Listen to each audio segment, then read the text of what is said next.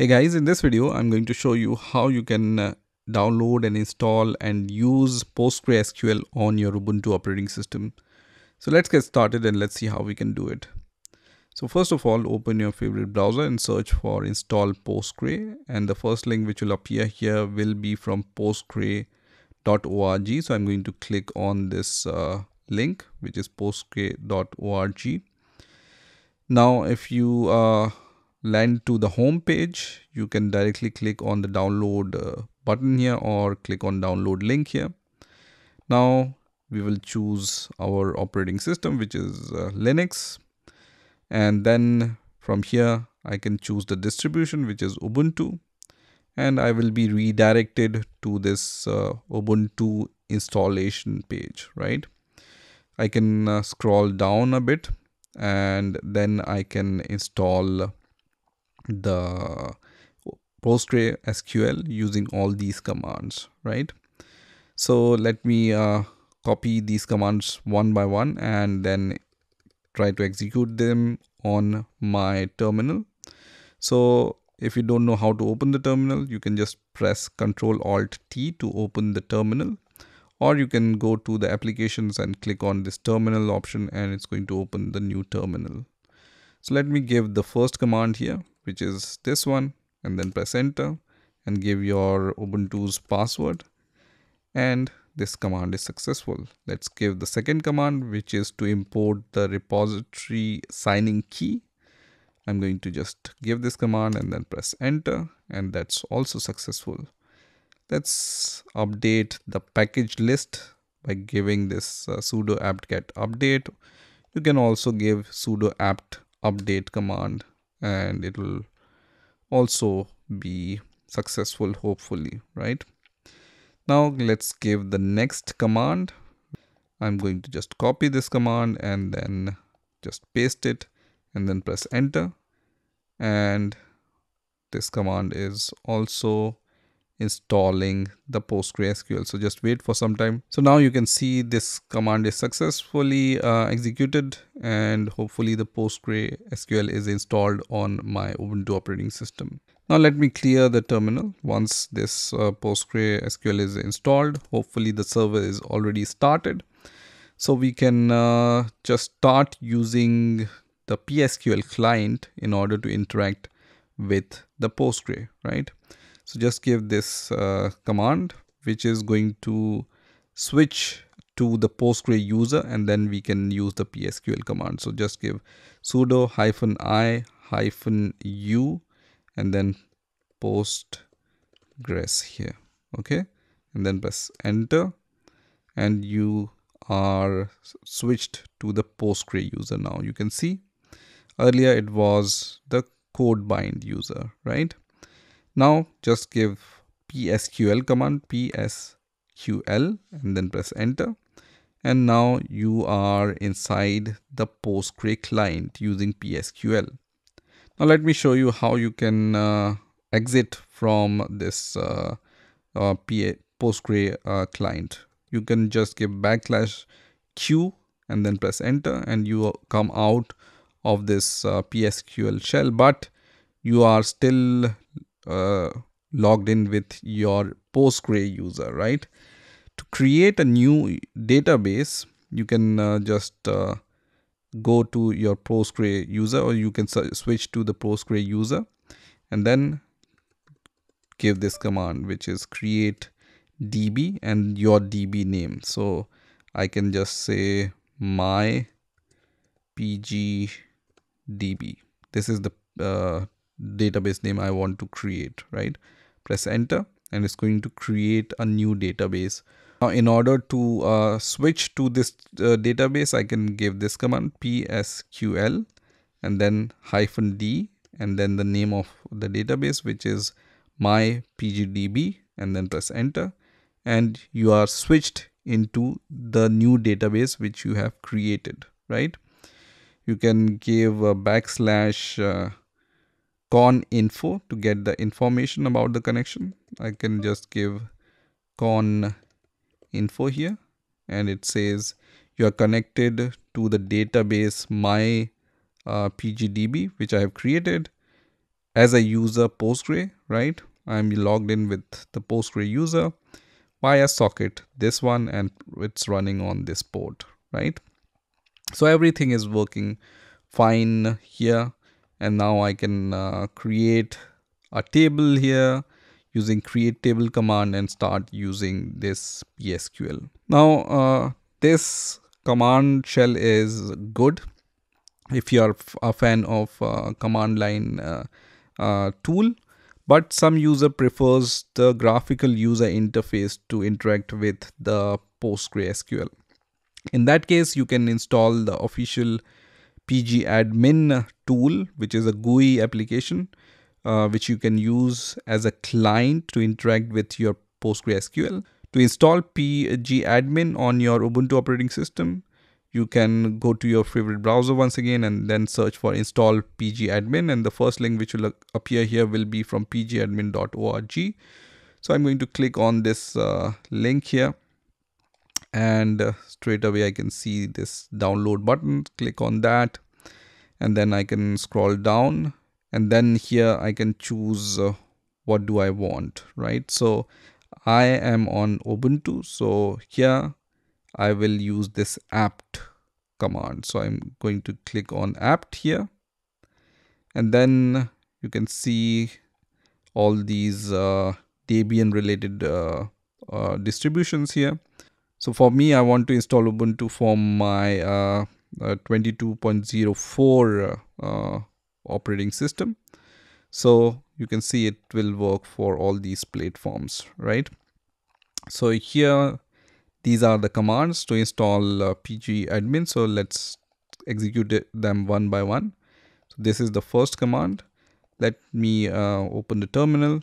Let me open the next tab in the terminal and then paste this first command, which is the curl command.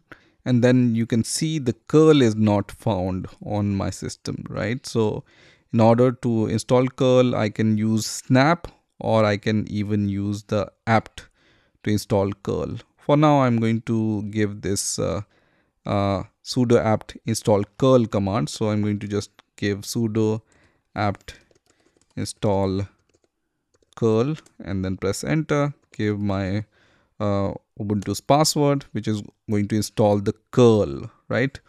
Curl is the utility which you can use to download some packages. So once curl is installed, I'm going to clear the terminal, copy the first command once again from here and paste it in my terminal, which is the curl command, and now it's successful. Once that's done, I can copy the second command, which is to create the repository configuration file, and paste it into the terminal, press enter, and it will also be successful. Once that's done, it's the time to install pgadmin. At the time of making this video, the pgadmin 4 is the latest version. I'm going to just copy this command and then paste it here, and then press enter, and then press Y and then press enter, which is going to start installing pgadmin. Let's see if there is any other command. You have this option to install the pgadmin desktop. Also, you have the option to install pgadmin web, right? So if you want to install both, you can give both these commands. Also, for the configuration for the pgadmin web, you can give this command also. So we are going to give all these commands one by one once that previous command is successful. Okay, so this previous command is successful. So we are going to give the next command to install the pgadmin desktop, and then press enter, and that is done. So now I can give the next command to install the pgadmin web, and then press enter, and that's also done. And then we can just execute this sh script to configure the web interface. I can give the email address for now, and then the password. I'm going to give a very simple password here to remember the login, right? So just remember that password which you have given, retype the password, and it should be 6 characters. So let me give the 6-character password, retype it, and hopefully that will be successful.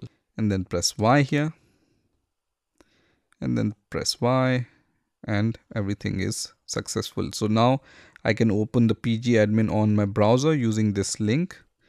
You can just click on this link, or you can copy this link and paste it into your terminal, right? So you can see the pgadmin is starting on my web browser. You need to give the same email and password which you have given at the time of configuration, right? Which is given here, right? I have given this email and the password, right? So let me just copy this email.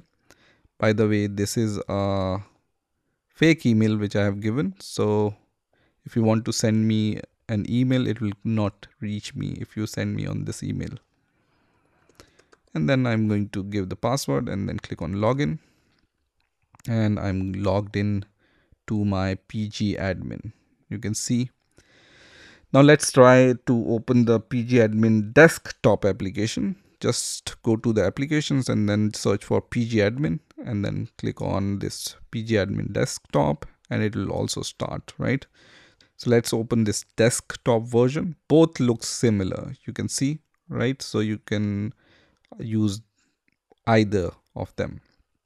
To register a server, you can just right click on server and then click on register and then click on server. Let's connect to the local host. So it's 127.0.0.1. The default port is 5432 for the Postgre, right? As you might remember. Here, by the way, I need to give the name. I can give any name here. For now, I'm going to give localhost so that I can remember which server is this. Here I need to give 127.0.0.1, which is localhost. As you might remember, we have logged into our PSQL shell using this username, which is Postgres, right? Now the password here, I haven't set any, and by default the password is Postgre here, right? So give this password here, which is Postgre, and if it fails, let's try to set a password. So go to your terminal, and here once again I'm going to switch to the Postgre username, and then I can give the PSQL command here, right? So either you can give this PSQL command, or you can give the create DB command, as I said, to create the DB. Here you can change the default password by giving this \password command. So I'm going to just give \password and then space. I'm going to just write SDE and then press enter. And then I can give the password for this SDE user, right? But I haven't created any SDE user. I want to do this for the Postgre user, right? So let me just once again give this command, and then so because I'm giving the Postgre user name here, I need to give password for the Postgre user. So just give \Postgre here and then give the new password. I'm going to set a very simple password here and then retype it again and then press enter, and it's set. And let me just try that password here which I have set, and then press save, and now it works, right? So in order to change the password for Postgre, you can give this command and give your password and remember that password and use the same password in order to connect to your localhost server for Postgre user. Now you can create all these databases. This database we have created using the command line, right?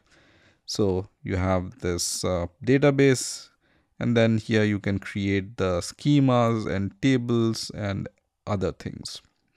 So this is how you can install PostgreSQL and pgadmin on your Ubuntu operating system.